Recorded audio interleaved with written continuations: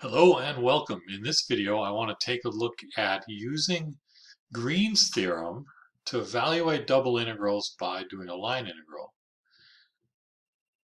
And I'm going to do that with an example of calculating the area of a region. Actually, I'm going to do it 3 different ways and suggest that there's many, many more ways you could do it. Okay. So here we go. Recall Green's theorem. Okay. I've got a region which is open and simply connected, and its boundary curve, C, is a simple closed curve. And I've got some vector field, F, which is P comma Q, and it's defined on all of D, and actually on a region a little bit bigger than D, because I need it defined on C as well. Anyway, Green's theorem says that the double integral over D of the partial of q with respect to x minus the partial of p with respect to y dA is the line integral all the way around C of p dx plus q dy. So that's f dotted with dr. Right? I want to do calculating the area. So in general, the way you calculate the area of a region is you do the double integral of 1 dA. Now, in order to use Green's theorem, I've got to turn this into a qx minus py. So I have 1 that's going to be turned into qx minus py. Right? And I'm going to find p and q so that that happens. Well, there's infinitely many different ways that I could do this. Right? Think about the fundamental theorem of calculus. It says you want to integrate a function, find an antiderivative, plug in the endpoints, and subtract. Well, there's infinitely many antiderivatives. Now it happens to be pretty nice that all the antiderivatives look the same except for plus a different constant. And so you generally just ignore that different constant. But still, you really have infinitely many antiderivatives you could use. Now the thing is, there's a bigger variety going on here, because not only, I'm looking for P and Q. I'm looking for P and Q. Given this function, at this point, this function is just 1. And so first of all, I've got to split it up into a q of x minus p of, q sub x minus p sub y. That's going to equal 1. And once I make those choices for what's this q of x and what's this q sub y, p sub y, then I got to integrate them, right? So I got to integrate this q sub x with respect to x and this p sub y with respect to y. And, there's going to be plus constants on either of those. Actually, and those constants could be functions of the other variable. There's all sorts of different ways that this could be done. Okay, and if you find a clever way, you might be able to get a lot of different insight that other people don't necessarily have. So here's a few clever ways that people have already figured out. So I am going to, I'll leave that right there. So I'm trying to get q sub x minus p sub y equal to 1. So I'm going to say my q sub x minus p sub y is just going to be 1 minus 0. 1 minus 0 is equal to 1. So I'm thinking of q sub x as 1. So integrating with respect to x, that would say that q is equal to x plus a constant. I don't need to worry. I can pick whatever constant I want, so I'm going to choose 0. And I'm thinking of p sub y is equal to 0, so I integrate that to get any constant, and I'm going to choose the constant 0. Okay. So now, in general, I can do this to figure out the area of a region. Now I'm going to do a specific region. I'm going to do the region inside the circle of radius 3 centered at the origin. So this curve, r of t is 3 cos t plus 3 sine t, with t between 0 and 2 pi, is the boundary of that region. And it goes around counterclockwise, so in the positive direction, with t between 0 and 2 pi, so it goes around exactly once. And because I'm going to do a line integral, I know I'm going to need the derivative of this thing, so r prime of t is derivative of 3 cos t is minus 3 sine t, and the derivative of 3 sine t is 3 cos t. Okay, so now, by Green's theorem, the integral of 1 dA is the line integral around the boundary of p dx plus q dy. Well, p, we said, is 0, and q is x. So I have 0 dx plus x dy, which is just the line integral of x dy.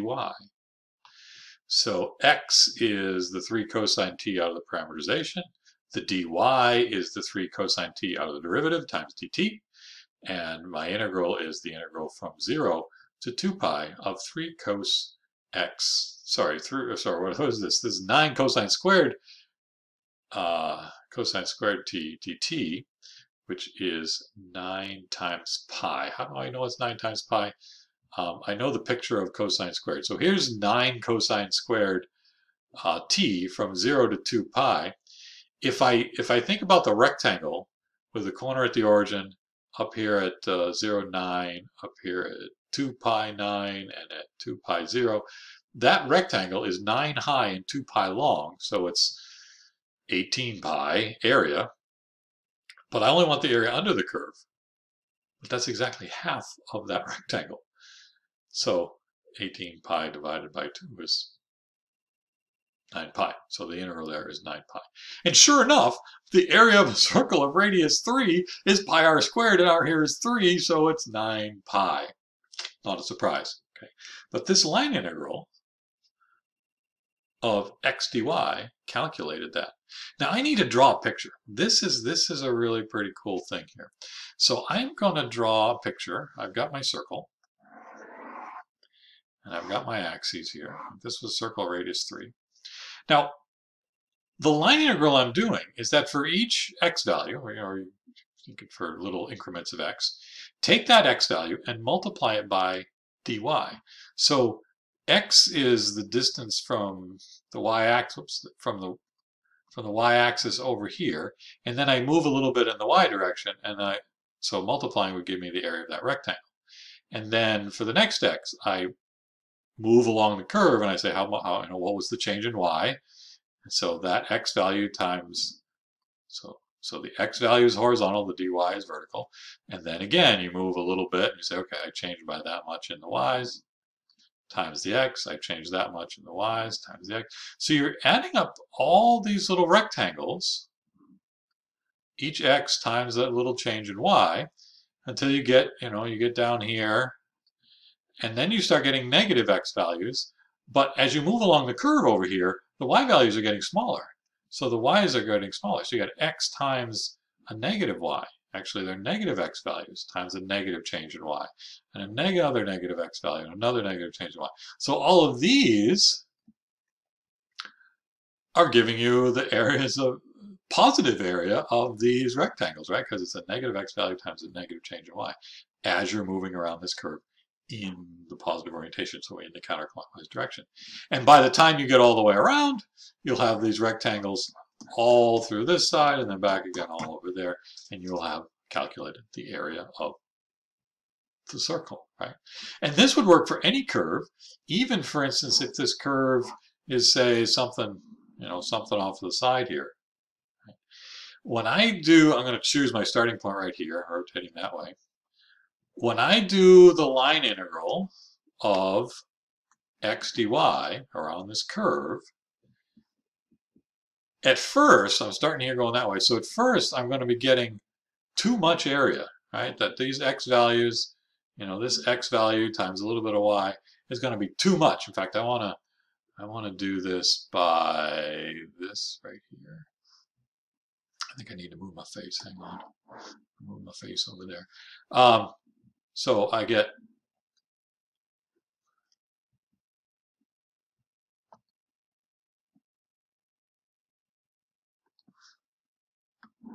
this area, and then that area, and then this area, and this area.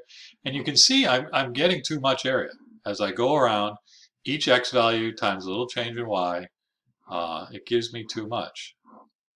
But then I start coming back along the curve. Oops, so let's pick another color here. Let's pick this. And now, with it drawn this way, the x values are still positive along this part of the curve, but the y's are getting smaller. So the dy is negative. So this gets added as negatives. And the net result, by the time I get all the way around, I've added up too much area, and then I've subtracted off all the extra stuff that I added on, and I end up with the area inside of that curve, the integral of x dy. Now the next example we're going to do is exactly the mirror image of this. So let's do this. Oops, let's move my face back over here. There we go. The next one, I'm still trying to get q sub x minus p sub y to equal 1, but this time I'm going to do it as 0 minus negative 1. So I'm thinking of the q sub x as 0 and integrate that. It'll still be 0. And the partial of p with respect to y, I'm thinking as negative 1. So integrate that to get p equals negative y. Same region, same boundary curve, same derivative. Area is still the integral of 1 dA, but now when I change that to the line integral using Green's theorem, it looks like the p is minus y times dx plus the q is 0 times dy, and this is the integral of minus y dx. In this case, I can plug the minus y. Where's y? Y is this 3 sine t, so minus 3 sine t. And the dx is this minus, you can't see that, can you? So the y is the 3 sine t, and there's a minus y. The dx is the minus 3 sine t dt, so right there. And again, I get the integral, oh, well, this time it's 9 times sine squared t, but again, the integral of sine squared t is going to be pi, and so I get 9 pi. Right. I'm going to draw a picture of this one as well. So let's hop back over to here. Let's get myself a clean sheet.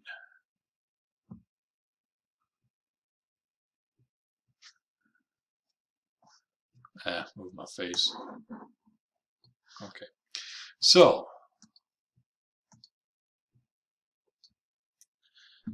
in this case, it was a circle, but I want to draw, a goofy region here and say, when I orient this going in the, whoops, not that, going this way, going in the counterclockwise direction, I'm going to start right here. And when I do the integral of, if I did the integral of y dx, what I would be doing is I would be getting this y value times a little change in x, and then this y value times a little change in x, and that this y value times a little change in x.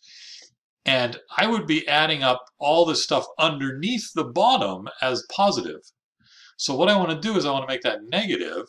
So all of this stuff here is counting as negative. So I think I was using reds for negative before. So all of this stuff is being added in as, I have it drawn with positive y values, and I'm moving in the positive x direction. So if I didn't have the minus sign there, these will be adding up as positive area until I get over to here, and now I start headed backwards. So I'm still looking at positive y values, but I'm getting negative dx's because the x is getting smaller, and so the minus times plus times minus is now going to be a positive, and I'm going to use the positives here, and the area is going all the way down because it's the full y value all the way up to the top times a little bit of thickness, and I'm using a thick pen here to indicate that the dx is pretty thick, and so you just keep going all the way across here, blah blah blah blah blah.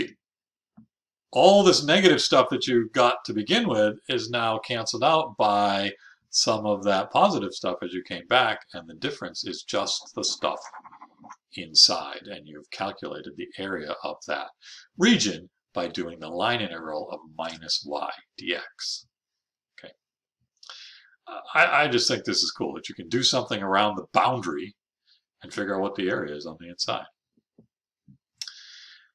And one more example, and this is essentially just add the last two up and divide by 2, but I can think of this q sub x minus p sub y as a half minus a half, and so q sub x is a half, and q is x over 2, p sub y is minus a half, p is minus y over 2, and same region, same curve, same derivative.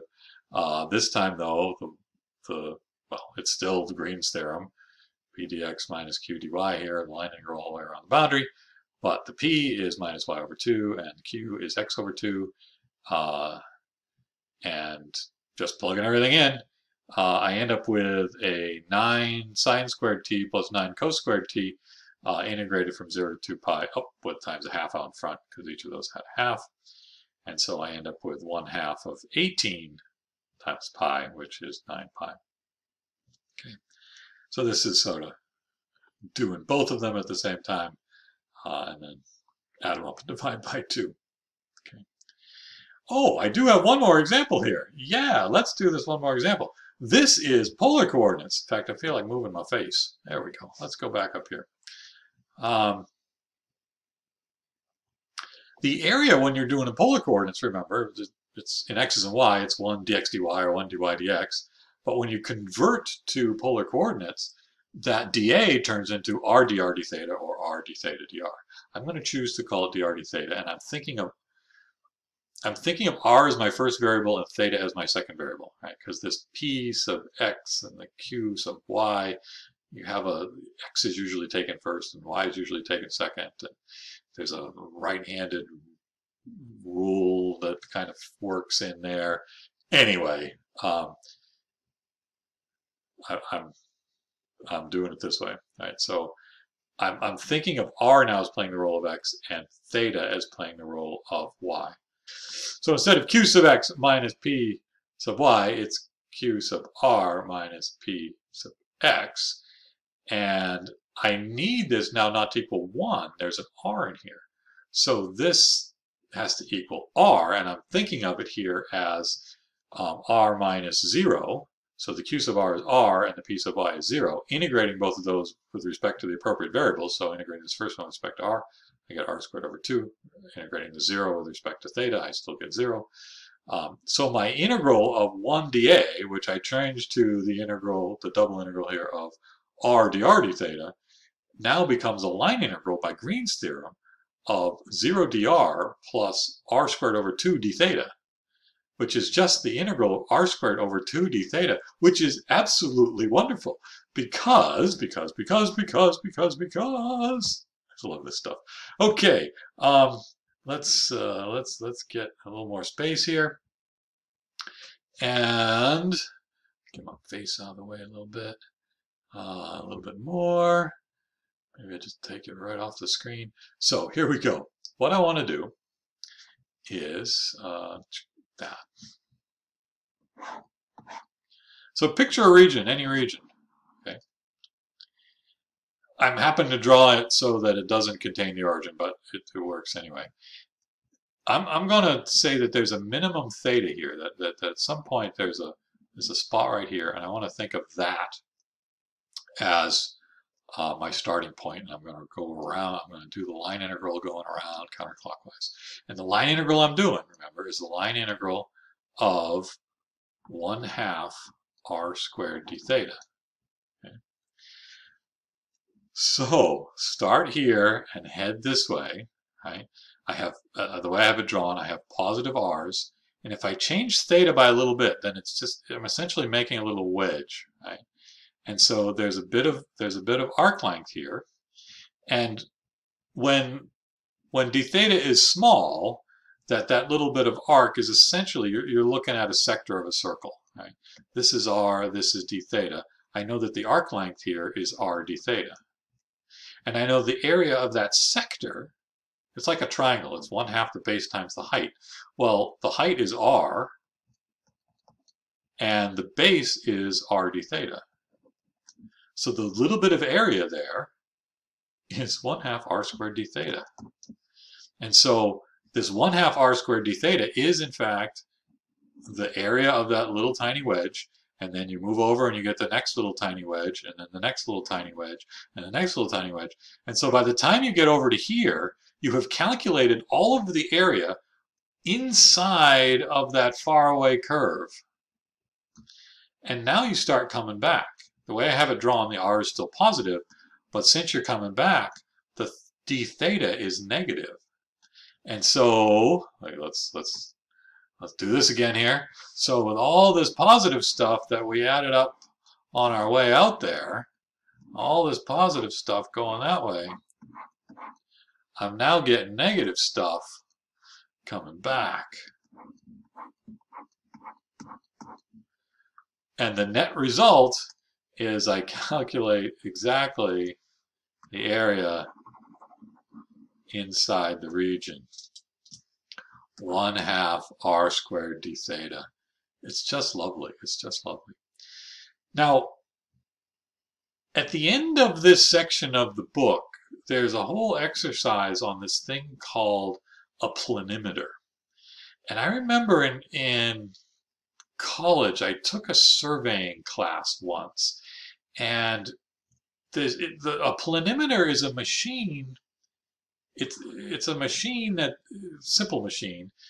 It's like an arm. It's got a shoulder and an elbow and a pen that you hold out in your hand here, right?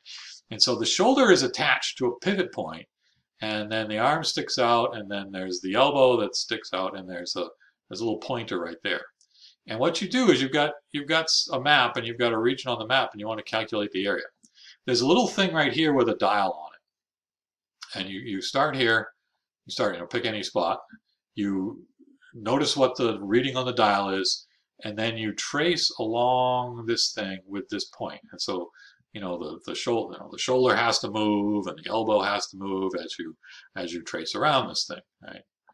And you get all the way back to where you started from, and you look at the dial again, and you've already calibrated it so that you know that if it changes by so much, you have an area of whatever. And it just calculates the area on the fly. It's like, what the heck is it doing? I remember at the time thinking, I can draw two shapes with exactly the same circumference, and they have completely different areas.